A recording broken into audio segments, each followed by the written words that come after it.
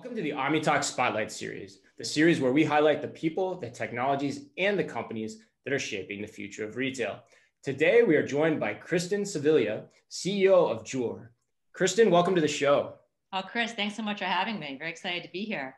Yeah, Ann and I as well. So I got to tell a quick story to all the listeners before we get started here. So I would say Ann, when was it? It was probably June, July, maybe. We were doing some different webinars amid the pandemic.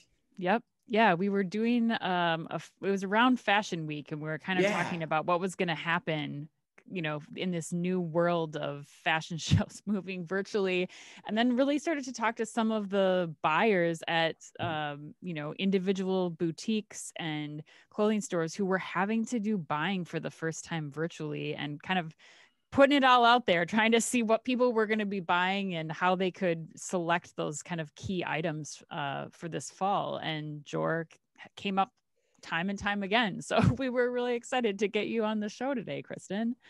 Oh, that's great. You have no idea how that warms my heart. We've been beating this digital transformation drum for 10 years at JOOR. So to hear that folks just, we came up from word of mouth marketing is incredible. So thank you for sharing that. Yeah, it was total karma because these people kept saying over and over again, they say hey, we keep using this platform to help us during this time. And I had known that I had seen you from just some of the activity on LinkedIn and some of the kind of reshares and whatnot you've done on our content. So thanks for that too, right back at you. And so I was like, we got to reach out to her and see if she wants to come on the program and make sure everyone knows about this to the fullest extent possible. So, well, let's start with the obvious question then. Let's talk a little bit about what is JOOR? How does it work? How did it come to be? Yeah, so JOOR is smooth, smart wholesale for brands and retailers. Good alliteration. Our mission, that's my soundbite. our mission is we are leading the digital transformation of the wholesale process, both buying and selling. And when you think about this industry, there's been so much focus and attention on the consumer side, as there should be. The customer obviously matters and comes first. But you think about what we've done there. We have personalization on everyone has an e-commerce site. We have personalization, we have drop shipping, you name it. We have magic mirrors. I mean, we've done so much for that side of the business. Yet the majority of the industry at the moment that they're making decisions of what they should put on their selling floor or what they should put on their website are predominantly using PowerPoint and Excel spreadsheets. So that is really the target moment that JOOR is transforming. That decision that you make of what you should buy or what you should sell so that you get it right before it hits the floor, not when it's too late. Yeah, and get into the details too of the specifics of exactly what does that mean. So if I'm Joanne buyer at Name Your Retailer, how am I using exactly what you're describing? Yeah, we actually have 3 products. So the first product is the brand platform, and that digitizes brands. So instead of using paper line sheets and having your showroom be completely done physical with no digital presence at all, or in this era, you can't do a showroom. Right. We provide a virtual version of that showroom entirely. We really replicate but enhance that showroom experience to be digital. So as a brand, you welcome in buyers. Buyers are always free. They can log in and they can see a digital experience of what you want them to see. But the magic here is the ability to personalize that showroom based on who's logging in. So you for sure would want to show maybe Shop Op a much larger, broader, different assortment than you would show a small boutique from downtown New York somewhere, right? Right. And that's the real magic here. The login drives the experience. Interesting. And that from my buying days, that's a lot easier than having to pivot my showroom or whatnot for whatever clients coming into town that given day or however I've coordinated this event, right? Pivot your showroom. That's really a lot less lifting, literally. Right. What are the other products? Yeah. So we have a retail product. So in general, retailers can log into those showrooms for free, and you can see every showroom that you're meant to see, and you can do your buying that way. But the upgrade we made, and as a former buyer, you're going to relate, I'm a former buyer as well, we made it into an assortment planning tool on the retail side. So when you go to each showroom, you're able to pull in the data to your viewpoint, where what you see is everything. So you're able to say, how many white t-shirts did I just buy? And you can actually see cross-brand what you're buying before you actually make the buys, the assortment planning piece of it. So that is something you do pay for on JOOR as an upgrade. And right now we have about 30 retailers that have done that product, that do that product with us. Okay, fast. I want to make sure I understand that. So basically, as I'm constructing my line, let's use your white t-shirt example. I can see like what the white t-shirt characteristics and costs are at one, say, vendor versus another vendor, and then decide within the whole portfolio of what I'm looking at, the black, the red, the green t-shirts as well, how that all mixes out. Correct. And you could take it down to the store level and actually do your, A stores, B stores, C stores. You can actually figure out the buys much, much more upstream. And by having both sides digital, as you can imagine, what we shorten is that cycle of decision making. Right after the appointment, the brand has a really good idea what the buyer is going to buy. And the buyer walks away with images, details. And because it's a platform, though on day one, it's not going to be rich in information, but by day 5, it will be. So it's a platform whereby as the brands upgrade each style, the UPC, the actual cost, the fabrication, the country of origin, all those things that you need as a retailer to get this live to site or to put into your systems, you iteratively get that on the platform as the brand updates their ERP system. So it's also a data exchange that keeps both parties real time. Yeah, that's fascinating because you're kind of almost flipping the script in a way, like in terms of how this works. I mean, I can remember back in the bind days, it would be like, you talked about assorting the stores A, B, C. It'd be, what is this going to look like? You know, how am I going to high level kind of assort this portfolio? What's it going to lay out and look like? Now you're saying I can grab all these things digitally, start to plug and play them into, start to look at the financials of how that all rolls up. But then ultimately, I'm curious about this too. And I haven't talked to you about this, but I'm curious as you're flipping the script. Does that then enable me to say, okay, now I really want to know what I want to see? I don't need to see everything like I always used to, but now like send me the stuff or let me physically and tangibly understand what some of these things are later in the process and more efficient. The actual editing is, and then we have a product called the Edit embedded within this. It's like one of our functions. It's called the Edit. And that's exactly what this is about. First of all, as a buyer, you do get to pre-see things before you go to a market or to a trade show or wherever you're taking. JOOR is mobile, right? It's desktop, but it's also iPad and iPhone based, right? So wherever you're going, you take JOOR with you. You can pre-see collections before you walk into a showroom. So I know when I was a buyer, I wish I had that. So I remember painfully sitting through sometimes and saying, I was at Macy's. That is not for Macy's, move on. That is not for Macy's, move on. Whereas now you can walk in and say, look, the green line, the green collection, the home whatever collection make a lot of sense for me. Let's focus and spend our time there. So, and that's if you're going to the showroom. If you're not going to the showroom, like in this era, you can do that yourself, right? You can go to this screen and see it all, and you can instantly just jump to the collections that you know are for you. So you're controlling it, whether it's physical or omni-channel, as they say, or completely virtual. That's funny. That brings me back to the days where you'd walk the showroom and you just gave the vendor the time to say, yeah, okay, you can show me the new stuff, but there's just no way it's going to happen, right? You can show me dog beds, but like you sell dining chairs. I don't need to see that stuff. Yeah, that's fascinating. Okay. Got it. So what led you to it? Like, how did you what drew you to join I think you said 4 years ago before we started. Yeah. What captivated you? Yeah, what captivated me. I was actually at the time the president of The Knot, which is a wedding planning site. And just briefly there, what we did there was we led the digital transformation of the wedding planning process. So we took that process of getting married and turned it into, not getting married, of planning your wedding and turned it into a digital experience, which brought data upstream to both parties, both couples and venues, and made for better matching. I was approached by the board of directors of JOOR probably 4.5 years ago for this opportunity. And I had been, thinking it was interesting. I was a former buyer at Macy's. I started my career there. And when I got a demo of the product, I just couldn't believe that everyone wasn't using it. It was one of those moments of, why is this company so small? Why isn't everybody using this? This is a fantastic idea. And I believe this can be a $1 billion company. That was sort of like what was in my mindset. I then went to the industry, my friends who were still at Macy's and Target and all the different locations, and said, hey, how do you guys buy today? And was stunned to hear that they bought the exact same way I bought in the late 90s. Like, I mean, no difference. Oh, we use Excel and we have these line sheets. So the opportunity was just enormous. I was excited by the idea. And quite frankly, it was me moving from a president to the CEO position. So for personally, it was a great move for me. And what better first CEO job than an industry you already know? Like, you don't have to learn the industry. How great is that? So that's what drove me here. And it has been very fulfilling to be here for sure, as we have been beating this drum for digital transformation.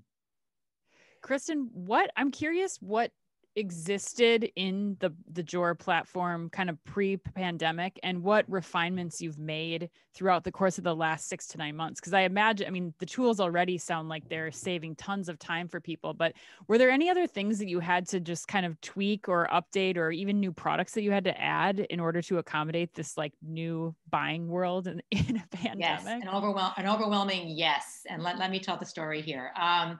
Pre-pandemic, JOOR had always had a virtual showroom, but nobody was using it. The real use case for JOOR was the iPads and iPhones at showrooms and at events. And we ran a very good business that way. It's still worthwhile to do that. Digitization in the moment, as opposed to writing things down, still closed the gap. Time to site was faster. It works very effectively as an omni-channel tool. I don't want to, not underlie that. It's important. What happened was, that went away, right? So the story here was, it was February, and the same time you were hearing from all the different fashion weeks about JOOR was the same time that we were seeing that the fashion weeks were not happening. They were going completely digital. I called a meeting in February with my leadership team, and I said to them, we have this product, this thing called JOOR Passport, which at the time was just an app. And it was an app that you could take to trade shows, that the SMBs, the smaller businesses, could do their buying on the phone and have that record of the stuff that they liked at each booth. I told the team to take everybody off of our mobile devices, and that we needed to come up with a product that could actually support and power fashion weeks and trade shows, because by June, there was going to be no physical events. And that's exactly what we did. We took all of our resources. We launched JOOR Passport. We powered 17 events, starting in June with London Fashion Week. We powered Cabana in the United States. We powered Liberty Men's, Splash Paris. We did some work with New York Fashion Week. And then it also enabled us to get global. We did an event in Turkey, Mercedes-Benz Fashion Week Istanbul. We did an event in Colombia, Bogota Fashion Week. So all in 17 events. And we were how business continuity happened. We ended up having 136,000 retailers log in and come to these events. They purchased 440,000 items from 128 countries. And what people realized was, this is so successful that it needs to stay as a component. Like, we as trade shows, they've all renewed with me, not just for half a year, but for all of next year, where the first half of this upcoming 2021 will be digital, virtual again, but come back half, we'll go back to having and keeping that virtual presence, and having the iPhone and the iPads work at the events themselves to keep that digital thing. But it was, transformative. The second thing we did was just focusing on the virtual showroom itself and training brands like, hey, we already have this virtual showroom, you've never used it. And we put a lot into showing them that, but we did a bunch of enhancements. The first was, we were the first to do 360 imaging embedded. Okay. We did a partnership with a company called Orb 360 Imaging. And by March, as a brand, you were able to put full spin images into the platform. And the second thing we added was video by style, which allowed you to see the movement of garment. And then the third was the edit, which was the feature I was telling you about a few minutes ago, that allows you to actually edit the assortment down via a style board function where you can, it's the equivalent, Chris, of when you were in the showroom sitting at the table and determining the final assortment. Yeah, right. Right. Yeah, right. We replicated that. Kristin, does all that, that's some of that stuff's fascinating at the end too. Like, does that all help, say, the people making the decisions too, in terms of understanding, you know, which of these vendors are equipped for e-commerce as well? Like when you start talking about who has 360-degree images, who has videos that complement what they're doing, I have to imagine that's a good proof point that you also can't see when you're just looking at a showroom floor, say, traditionally. Is that true? Am I thinking about that the right way? You can't see it. And one of the great things here is that in this way, JOOR becomes a content management or content enablement platform as well. So we do, with the brand's permission, we do allow this stuff to be pulled to the retailer, and the brand owns control of that. So you're also limiting the amount of photography that needs to get done, right? So if the 360 imaging is being shot, imagine how much Target would love this as an example, right? Right, 360 yeah. imaging. So our mission here is to get as many brands as possible to recognize the value of shooting this imagery, A, for yourself in the B2B world, but I would even say more importantly, for the transfer to the B2C world, and for that, again, time to site. So there are retailers on JOOR today that deals with brands to take that content, so the copy, the everything they need, and to, of course, they always edit it because that's what they, you know, they want to put it in their voice. Yeah. But having a content management system like JOOR in between is another use case that's been pretty magical during all of this. Well, yeah, and then you get into like the whole, Jesus, there's so many offshoots of this. Then you get into the assortment planning side of things too, where, yeah, if you can get speed to market faster on e-commerce, you could start taking pre-orders. You could start to kind of see how the market's responding to things before they start to arrive in your store, see if you need to shift buys. I mean, I might be getting crazy with this, but that seems like that's all attainable that's stuff. That's exactly right? what we do, exactly what we're doing, exactly. Yeah. Interesting. Wow. Okay. Well, where does it go next? What are you thinking for what that's a lot in 1 year. What's going on for 2020? It really accelerated it. So it's been exciting. You know, we're continuing our mission. We want to digitize everybody. We have this saying that we want no brand or retailer left behind. So we do continue to work with all retailers and brands to even get to this digital point, but by always adding newness. So our next step that we're focused on is actually having transactions on the platform to allow for quicker buys. So right now in our industry, the way it works is people write orders and then they go offline, and they don't even, most of them don't even, the small businesses don't even really have systems. It's somebody calls up and sends an invoice and says, pay us, pay us, pay us. So we launched a transaction vehicle. Timing wasn't great.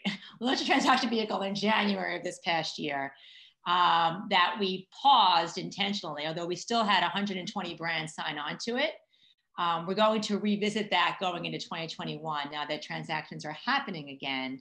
But what this has done is it allows you in platform to send those invoices and to track progress. And for the 120 brands that did uptake that this past year, they saw their payments, or getting paid, go from 3.5 months delay to 3.5 days. So it's enabling folks to get paid, which they need in this environment, more quickly, and it puts it in a trackable platform. It doesn't require phone calls and people to track down money. Yeah, that's interesting, because especially for Anne and I too, I mean, as a small business that actually just launched our own e-commerce site, I was starting to think about that in terms of like, okay, what are the dynamics of how this is used as you look at the different products that are available out in the marketplace. You know, can I see what's available for, you know, consignment selling versus full inventory buying? Can I coordinate and do all of that in the platform? It sounds like, yeah, all of that is for sure coming. Right, right. That's very cool. Yeah, I'm gonna have to stay close to this one. So I love doing this program. We got great advice. Go where you're interested, and you'll always be interested. And that's how this podcast started. And that's where it's going to continue to go for us as well. All right. Well, we've got to get you out of here on this. We do it with everybody. How millennial are you? Are you ready? I'm ready, Chris. All right. We will not ask you, when was the last time you programmed a VCR? So, okay. And right. It should be, how Gen X are you? That's right. Exactly. All right, Kristin, when you are at a grocery store you're pulling in a normal world, we'll say, and you're pulling out payment. What are you using? Is it cash, a credit card, or a mobile app or mobile payment of some kind? First of all, am I going to the grocery store? Because I think often I'm actually ordering ordering from the grocery store. The grocery store is delivering to me. But when I do go, it's Apple Pay. Nice. All right. That's like a twofer. I mean, that's order online and mobile payment. Kristin, you might just win in the first question. There you go. We'll go to the next one though. Well, I'd say too, just so Kristin knows, I mean, we've done 100, 150 of these, and like that is in the minority of the answer. Most people really, I find it so easy. Yeah, I would say it's like 20%. We've got some people who are like the most, like crazy, innovative, like startup things. And they're like, yeah, I still pull out my credit card. It's pretty crazy. Oh, wow. No, Apple Pay. I feel like I'm a female tech company. I'm going to be on top of the tech, I hope. That's right. Love it. All right. Next question is, how many times in the last week have you ordered food or drinks from an app? This week, it's been twice. Okay. And is that grocery too, or just not including grocery? I would be more often if I include grocery. We ordered out twice this week from an app, Uber Eats, or one of DoorDash, whoever has the best deal going. That's right. I know it feels like it's just basically, yeah, exactly what offers out there. It seems like they're all throwing them out there. We follow the offers. It's funny. Yes, that way, right? Yeah, I can't wait for this next one. All right, last question. If you could only use one social app, which one would it be and why? Oh, it's a good one. I'm going to say LinkedIn is probably the one. I used to use Facebook more, but I find LinkedIn just, at least it's enriching my mind, right? And Facebook got a little bit too political for me during the whole divisiveness of our nation. So LinkedIn is probably where I would stick with.